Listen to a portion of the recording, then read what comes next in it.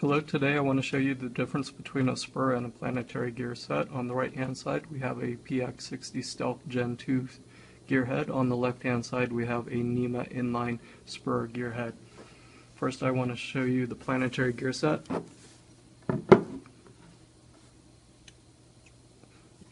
This is a Stealth Gen 1 that's been prepped for disassembly. Do not take these apart in the field. They are high accuracy servo class gearheads. Normally these would be filled with oil or grease, and so when you open them up it will make a mess. We do offer repairs at our factory in New Ulm, Minnesota, where the gearheads are manufactured. If you want to send them in for repair, contact your local Parker ATC. You can see the sun gear is, the ring gear is cut into the cast housing, ensuring highest torsional rigidity on the gearhead, and then the Planetary gears are captured in what we call the carrier. The carrier is really the heart of the gearhead. The tolerances for the locations for the sun gears are held within the micron tolerancing for the best gear mesh possible. The Planetary gears, you can see, are not straight cut but actual helical cut gears. This ensures a long line of contact, giving very long life and very quiet operation.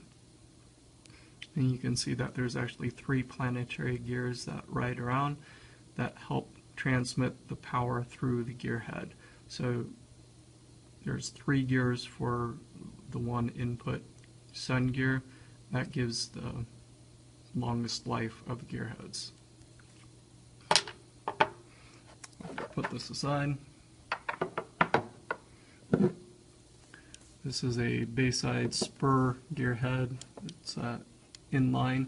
This has been modified so it has an input shaft where a motor would normally mount into it, and here we have the input gear. This would normally clamp down onto the motor shaft, and you can see the mating gears.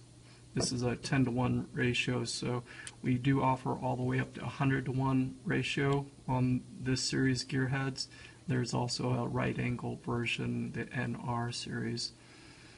And the higher the ratio, the more the Spur gears, but you can see that there is 1 gear mating up to the input gear, and those are straight cut gears.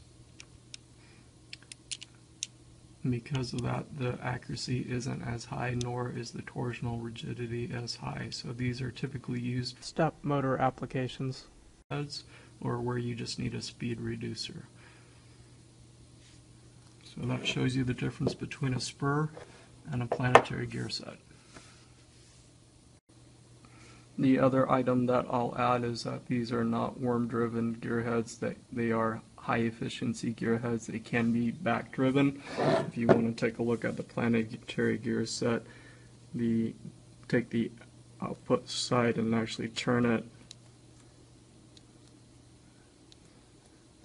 They can easily be back-driven. So these are actually very high efficiency, over 90% efficiency gearheads. And on the Spur, this might be a little bit easier to see with a piece of tape on the input side. I can just turn it by hand. This is a 10-to-1. So with a higher efficiency, there's less losses through the gearhead.